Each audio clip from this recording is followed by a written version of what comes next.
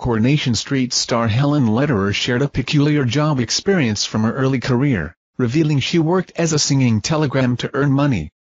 In this role, she had to pie people in the face with foam while wearing a basque, which she found humiliating but necessary to pay the bills.